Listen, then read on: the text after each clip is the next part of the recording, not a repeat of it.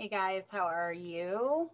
All right, so I am live now, but this is unlisted for now. I am doing a premiere tomorrow and I'm trying it through Zoom because I wanted to use my screen share to kind of show you guys some stuff as I'm talking about it. So, um, as of right now, right now, it's Sunday afternoon, so I'm doing this ahead of time. But as of Monday on the 19th, I will be at the time of this airs at my best friend's house in Missouri, Lord willing. So I plan to leave tomorrow or this morning. I plan to leave Monday morning early. She lives about 5 or 6 hours away. So I'm taking it's me and the girls, Abby, on down. We're going to go there for the week. I have not seen her in 2 years. So I'm super excited about it.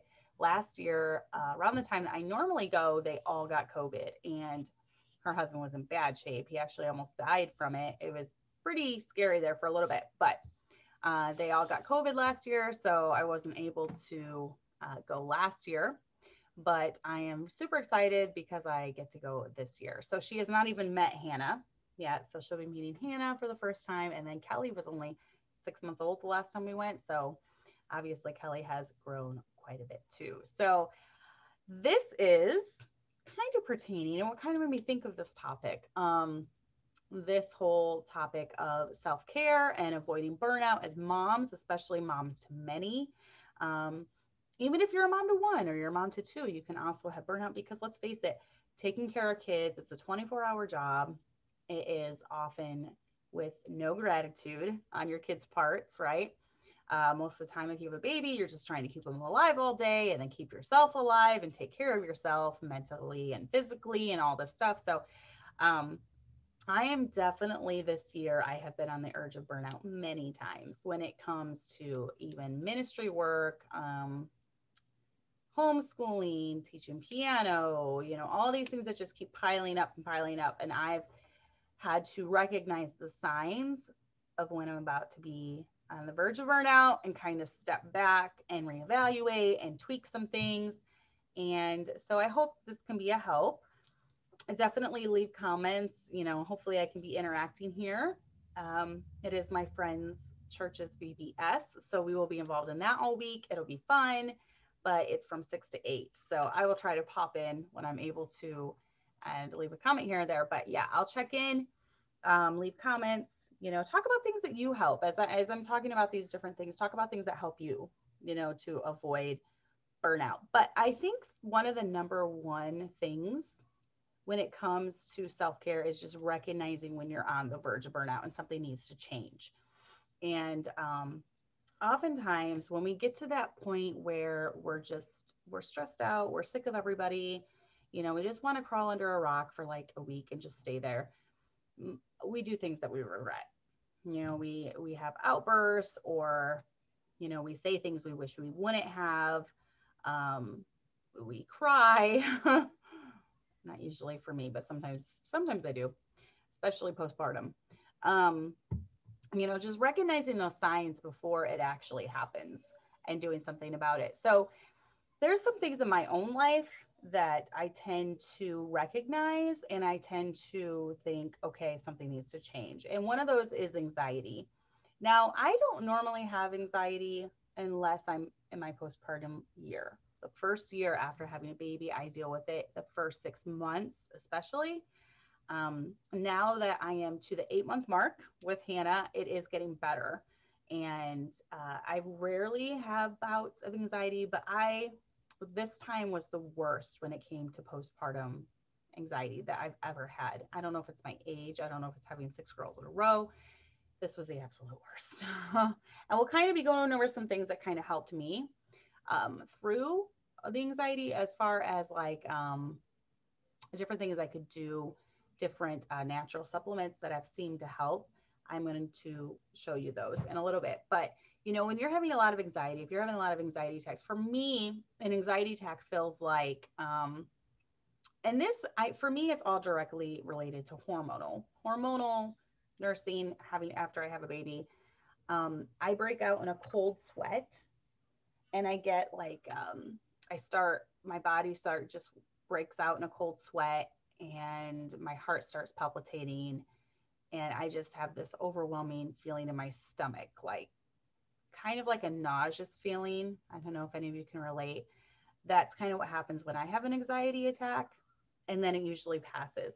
It got so bad with nursing where I was so stressed out about my milk like not letting down with nursing that I would have those anxiety attacks every time I would go to nurse, and it was really bad. I had to do a lot of different mental things to kind of help me not get that way.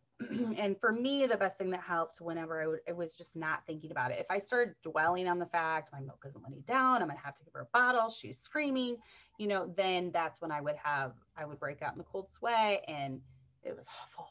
Oh, I don't ever want to go back to that again.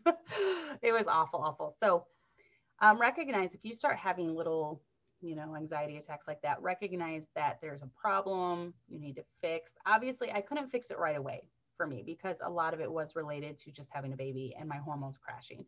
So when it comes to a situation like that, you just have to realize I'm going to get through this. And so just take it one day at a time. That's what I did. I tried not to think, am I going to have to deal with this the whole year?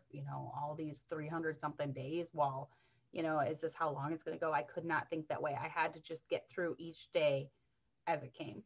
If you start having a lot of depression, I'm not really prone to depression. This is not my forte of talking about things when it comes to depression, but a lot of women are prone to getting depressed, really battling feelings that get them down a lot. And so if you are a person like me, if I start getting depressed maybe for a day or two in a row, I know something's off, and I need to fine tune something somewhere. Or, and this is a big one, this is my big one, if you're just stressed out all the time, if just everything you do is stressful, you can't relax, you're just always on edge, always just feeling combative, or just feeling like you're not getting any enjoyment out of life. If you're just stressed out constantly, that's a bad sign. So for me, those are kind of the things that lead up to me knowing that, okay, I need to step back. I need to do something to alleviate these symptoms. And I've also been reading, a book on anxiety, and it's very interesting in there because the author talks about how he did go on medication to help him for a little bit, but he said that he always knew that the medication was just masking the symptoms, and the symptoms of anxiety was because of a deeper problem. And he recognized that. And as soon as he dealt with the key problem that his anxiety was linked to, he went off the medication. So, if you are having, I've never had to take medication for this, but I definitely am not against it. If you are just to the point where you can't cope and life is overwhelming and you just have thoughts of not wanting to go on, you're in a dangerous, dangerous place at that point. So please reach out to someone, reach out to your pastor's wife, reach out to, first and foremost, your OBGYN, your medical doctor. If it's, for me, I have a great midwife. If I ever had to, I would feel confident in going to her for something like that.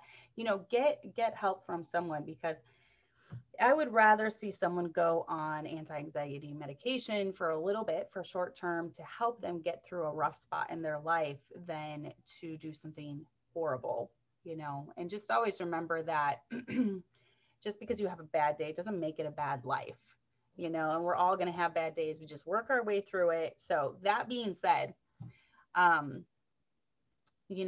are little things that you can do when you start to feel like maybe you're on the edge of being burned out, whether that comes to anything in life that you're doing. So identify the things that are causing it. So once again, like that book that I'm reading, get to the root cause. Where is this anxiety stemming from? A lot of times I can tell because I start dreaming about it, and it becomes it's like it's there subconsciously and it comes out in my dreams.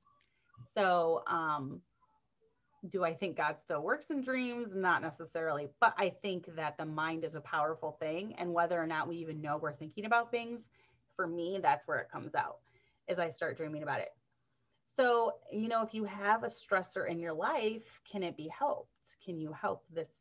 Can you remedy it? Is it related to hormones?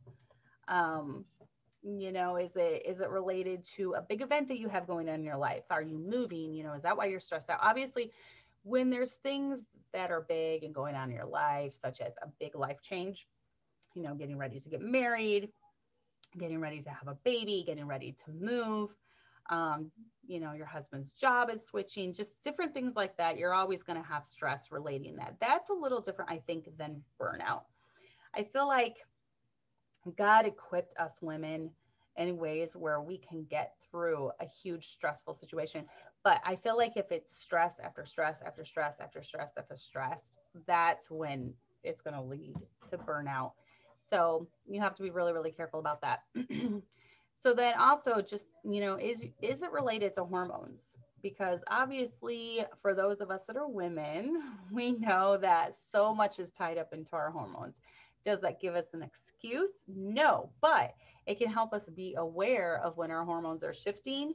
And okay, maybe I need to take it easy on this day because, you know, my hormones are shifting. I'm not capable right now of dealing with a very stressful situation in my life. So I'm just going to take it easy, and I'm going to maybe not have as high expectations for that day. Maybe I'm going to have my kids do 4 pages of schoolwork instead of 10 pages of schoolwork. You know, just realize what you're going through when it comes to hormones. Now, I wanted to share my screen, and I want to show you some of the things. Ooh, if I can get to it, let me see.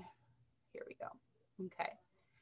So some of the things that helped me this year, and they're relatively cheap. This is just, I don't know how good this stuff is as far as like, you know, organic or something. I felt like the first time I bought this, it was like organic, but I'm not seeing that it is. But moringa has helped me. And moringa is actually people in Africa, African women use this a lot, and it helps your milk supply. And it's actually a superfood. So I did try one certain moringa and it gave me horrible headaches. Horrible. This kind has not. I'm very, very used to this. It does not give me headaches. It's just, and it's got 700 milligrams per serving. I think I take like 4 of these a day, but it has a lot. It has 180 capsules. So it lasts quite a bit. It lasts quite a long time, but that's just $10.99. I'll post these links too under this as soon as I'm done. So I really, really like this moringa. I think it definitely, definitely helped. Another thing, I never tried this one. I almost did, but instead I just got the herbs that were in this because it's pretty pricey. It's $40. So this is why I did not try it. And there's only 60 capsules in it. But this has ashwagandha, and it's got a bunch of other stuff to emotionally help you. It looks like stress relief from vitamin D. And that's another thing too. I didn't even mention I take vitamin D every day. And you need to get vitamin D. And I mean, just going out in the sun helps so much. But I do take 4 capsules of vitamin D. Most women are deficient in vitamin D and don't even know it. And if you are deficient, that can really lend to your stress. But yeah, it's got mood support from ashwagandha and stress relief from vitamin D, and it has chamomile in it as well. So if anyone's tried this, here's the things in it. See, as you can see, it's got ashwagandha, flax, blueberry, chamomile, DHA, milk thistle. That's interesting. I used to take milk thistle for my liver all the time. Saffron and black pepper.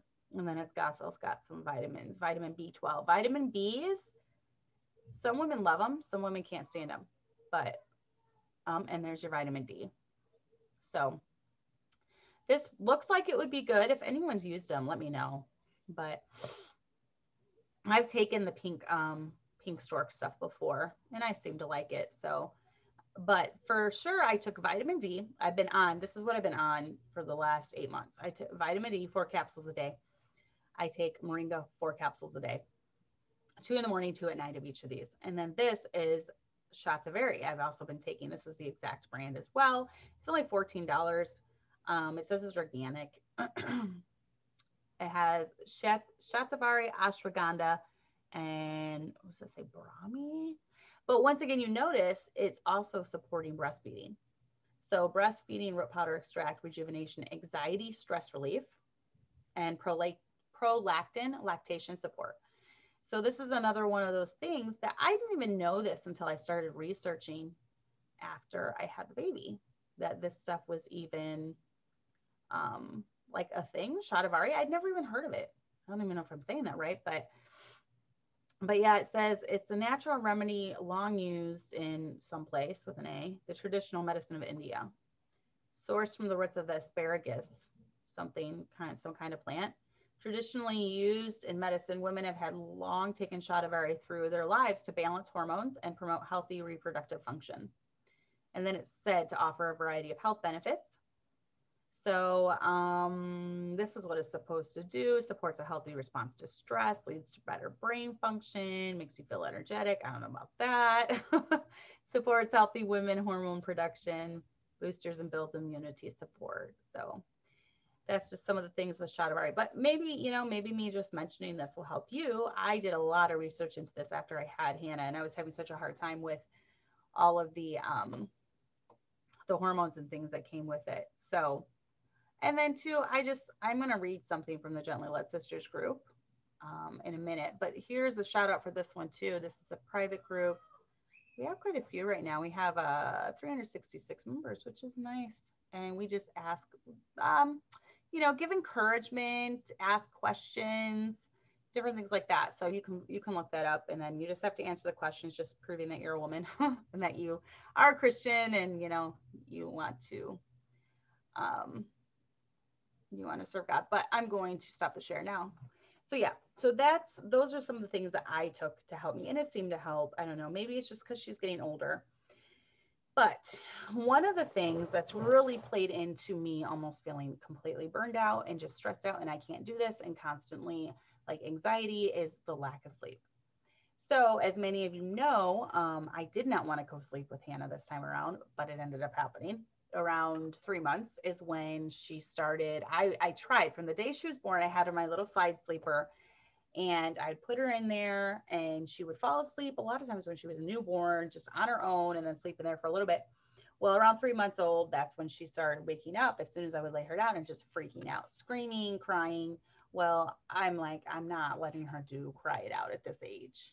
She doesn't understand. She's only 3 months. So we started co-sleeping. Now she's 8 months old, 5 months later. And this last couple of weeks, I've had to break it because I feel like all night long, she's just constantly tossing and turning. She's not sleeping well. I'm not sleeping well. And so I did start sleep training her 2 weeks ago because I was just on the verge of burnout, and I recognized it. I was stressed out. I felt like, okay, it's one thing to, spend my day chasing 2 babies all day long, but I at least need my nights because I can't do it all day and then all night long as well. I'm not sleeping. So I moved her pack and play into Chloe's bedroom, which is the bedroom right next to us. And I started sleep training her, and I'm not a huge fan of the just shut the door and let them scream until they just pass out on their own. I don't like that. Maybe as I'm getting older, I'm getting softer. I don't know. But what I do is I lay her down. And sometimes if she nurses to sleep, that's great, which is rare because then I'm able to lay her down and it's fine. And at first, even when she would fall asleep, she would pop up as soon as I would lay her down. She hated that bed, like pop up screaming instantly. We're past that. We're 2 weeks in. Yay, I can finally lay her down now. She doesn't pop up screaming. She's comfortable. She's used to it now. But it was really tough at first. She likes, most babies like co-sleeping right next to mom. So whether or not you like co-sleeping, whether or not you do, you have to do what's best for your family and your mental, whatever. And I was on the verge of mentally being burned out. So what I would do is I would lay her down half asleep, half awake. I'd rock her for a while, sing to her, nurse her, whatever, make sure she has a full belly. And then I'd let her just fuss for a little bit. And then every 5 minutes I'd go in there, I'd lay her back down, put her passy, pat her back, and then I would leave. I'd come in like every 5 to 10 minutes to do that. And it took a few days of that before she would even get comfortable in her own bed by herself. And now, oh my goodness, last night I feel like we had a huge breakthrough because, the last few nights she has been waking I put her down around 8. She wakes up around 10:30. I nurse her, and then she will not settle again till about midnight. So I'm still tired. But then the last 2 nights before this last one, she slept until 6. So from 12 to 6, she's never done that her whole life. So we are getting close. So I got 6 hours of sleep both those nights, and I felt like amazing because I've only been living off of 3 or 4 of broken sleep. So then last night, I had to run to Walmart, and so I told Abby, I'm like, she's fed, I nursed her, she's really tired. It's like 7:30, 7 or 7:30 at night. I said she might go to sleep. So Abby rocked her to sleep, and when I got home, she was still asleep. Well, I had to like get her up at 11 to dream feed her, and then I laid her back down. She never woke up that whole time. So from 7 until 3 in the morning, she slept. That is huge. It's like 8 hours, and she's never, ever, ever done that. So I'm feeling hopeful. Of course, she was up by 4:30 since she had been to bed at 7. She was up at 4:30 in the morning, ready to go. And of course, it's Sunday. So I was ready really, really early this Sunday, this morning, because she was up. But sleep is one of the things for me that is like medicine. I need my sleep. When I start going long periods without sleep, I feel like I'm losing my mind. So if you're like me, recognize that and do whatever you have to ensure that you're getting rest. Our bodies and our minds need sleep to repair themselves and for your mental health and different things like that. So for me, I can't live off of 3 hours, 4 hours. Now I can go the first 6 weeks, when you're running on adrenaline, that's one thing, but I got to have sleep. So if you're like me, recognize the need for sleep and do something to help that. Also, now I'm talking about things that help me. For you, you might be different. Sleep might not be your jam. Maybe just taking a bath by yourself is. So just recognize whatever area that you need, just time to recharge. Also, for me, something that helps is talking about it. Obviously, I have gently led sisters, right? So I like to talk about things. I like talking it out, and like finding support groups. um, Gently Little Sisters is kind of like a support group, right? A support groups for moms. And I'm going to show you why, because I'm going to read this is why I like this group so much, because of things like this. I'm a veteran mom, and this totally encouraged me this past week. I just love this post. So if you guys post stuff in Gently Little Sisters, I hope you don't mind if I read it. Okay. Because just let me know, put a disclaimer on there when you post it. Please don't read this, but some of this is so good. I feel like other moms would benefit if you're not in this group. So I just had a conversation with a young mom and thought it would be nice to share here.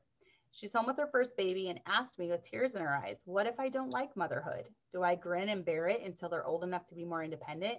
It turns out she didn't hate motherhood. She hated the impossible pressure she put on herself to be productive every second of the day. That's amazing. Yes, I totally identify with that.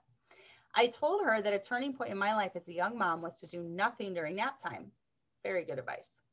At least no chores. I'm not a napper myself, so I would listen to sermons or watch a movie, make myself a drink, call a friend or sister, write an email. I realized that my to-do list of chores could mostly be done with my toddlers around. In fact, watching me clean and cook was fun for the babies, but mom on the phone or her computer is impossible. So true. Motherhood is not meant to be a grin and bear it situation. Of course, it's very hard and exhausting sometimes, but we're also meant to find peace and enjoyment in our day to day. We need to find what recharges our batteries and do it more consciously. As I'm typing this, my 18-month-old just emptied the entire Civil War drawer, and it was totally worth it for 10 minutes of indulging in my own thoughts. So true. Laura, that was awesome. And I did not even like this. What is wrong with me? Sorry if I don't like some of your stuff. I just don't think about it sometimes. I'm going to love that post because that's a great post. But I love how she said, motherhood is not supposed to be just a grin and bear it until they're old enough to be independent. And some days, don't lie, we're going to feel like that. Like we're just trying to get through the day. When is it bedtime? Realize that you're going to have days like that, but not every day should just be like, oh, I can't wait until they're older. You want to enjoy your kids because your kids can tell if you're not enjoying them. So definitely, join a support group or something on Facebook if that's going to help. I know it helps me to talk about it. Have a close friend that you can vent to. I found that it's better for me to vent to my girlfriends rather than my husband, Because like I've said before, husbands like to try to fix things. They're fixers.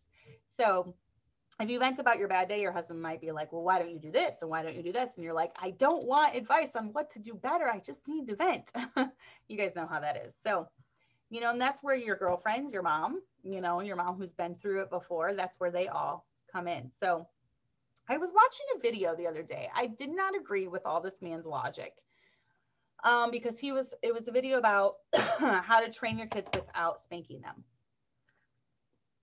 which I don't. Obviously, I believe in the Bible, and the Bible talks about spanking your kids. So I do believe that spanking is necessary for raising kids. But he was talking about, he had an interesting point in there though, because I wanted to see how can you possibly raise kids to obey, without spanking them, without any consequences. And it all came down to basically from a very, very, very young age, training. Okay, that's pretty good advice.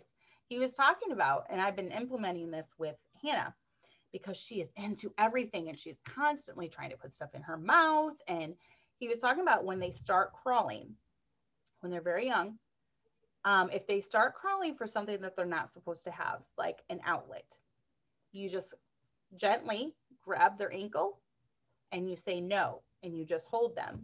They're going to keep trying to lunge forward. You say no. You just stay there. You don't let them, keep crawling. And he said, you just continue to do that. He said, most kids, they'll try to squirm and fight to get to it at first. But when they realize every time you say no, that you're not letting them go for that, eventually they're going to give up. So, and then he also said, which I thought that was pretty good advice, especially for crawling babies. You're not going to be walloping your crawling babies. So that is a good way to train them of the dangers, things that they're not supposed to have, cords, outlets, whatever. And he said, when you do it that way, they learn no. And so then from the time that they learn that, you can just say, no, Hannah, and they'll listen. Very good advice. He did say something, though, that was quite interesting. He said when he was raising his kids, he didn't let them do things that made him resent them or made him not like them. I thought that's actually pretty good advice, too, because I found in my own home, if my kids are constantly aggravating me and constantly annoying me, it's usually over something specific, such as tattling, fighting with each other, some annoying habit.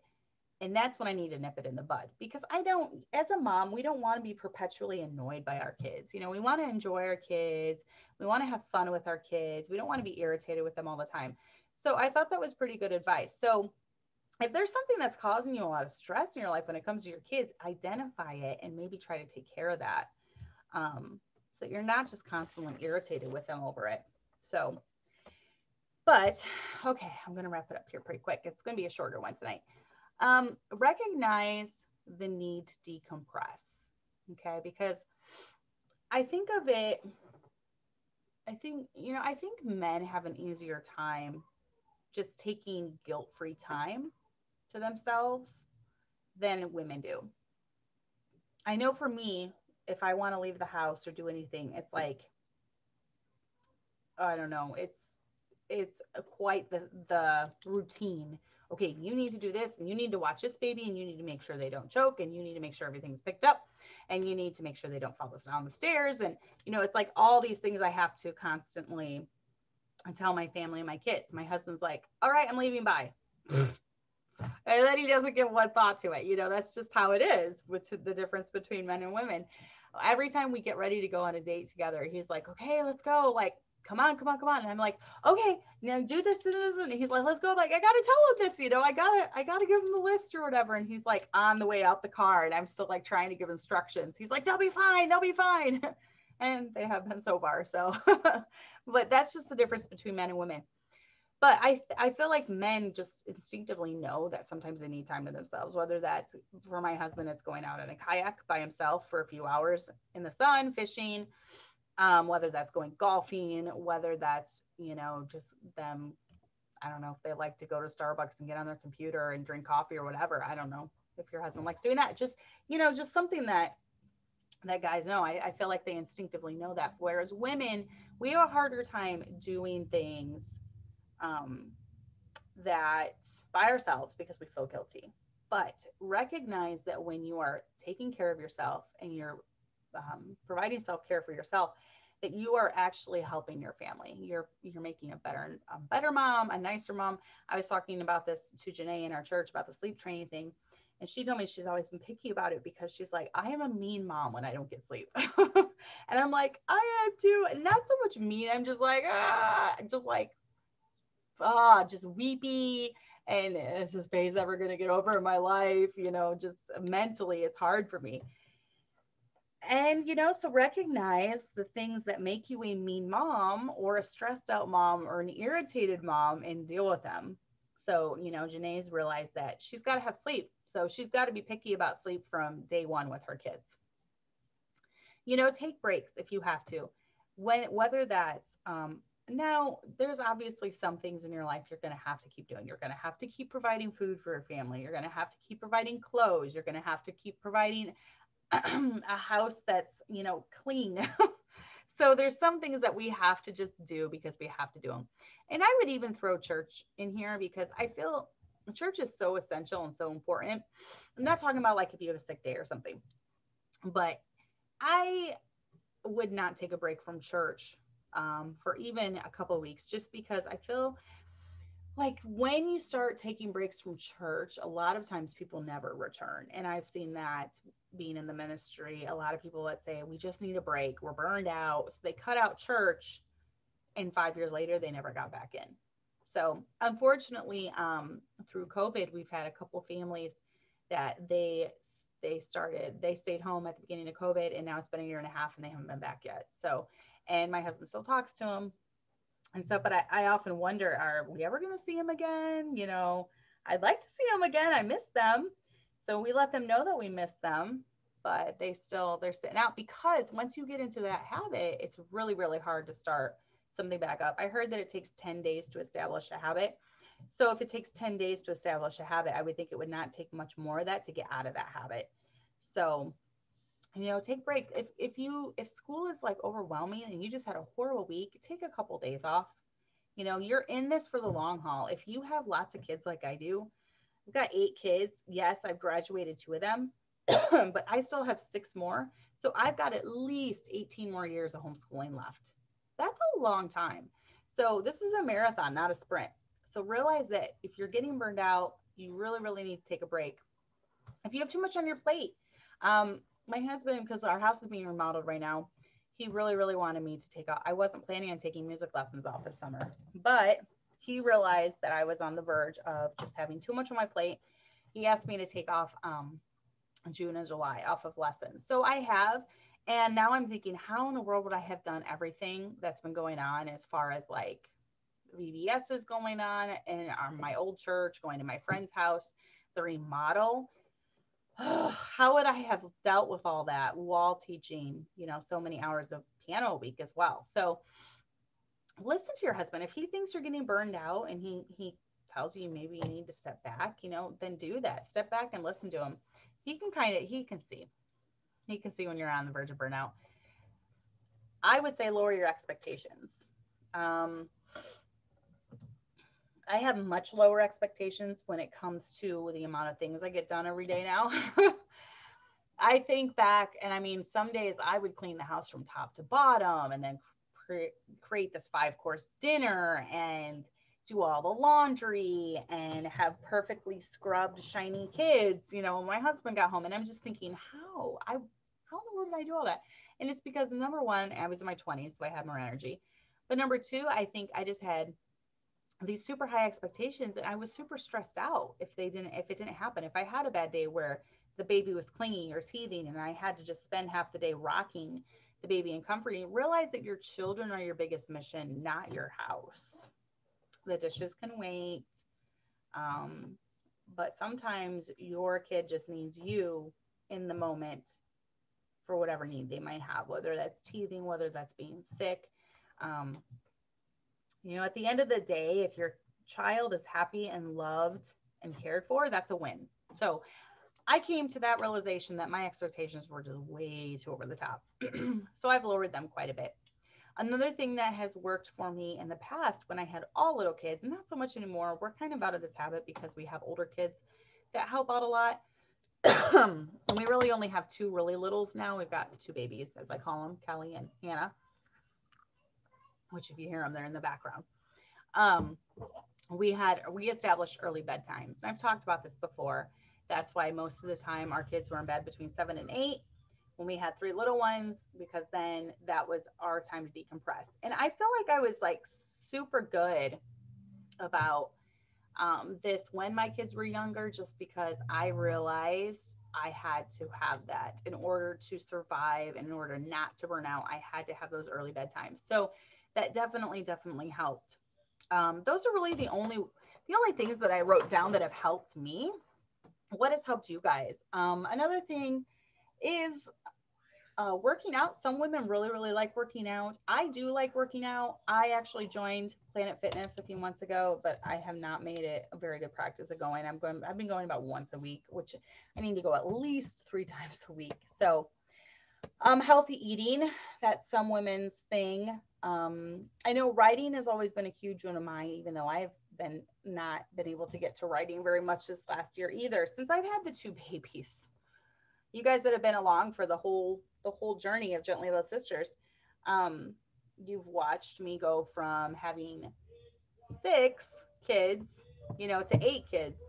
And the last couple of years has probably been tough. Maybe I needed to have the last 2 babies, so I could just like sympathize with all you young moms again. Because I had kind of gotten through that phase, and then I restarted it all. I started over. So the last 2 years has been tough, because it's tough having little kids. Even when you have help, it's tough. So I've recognized the need more than ever to just decompress, whether that's getting a Starbucks. For me, coffee is one of my love languages, as you guys know.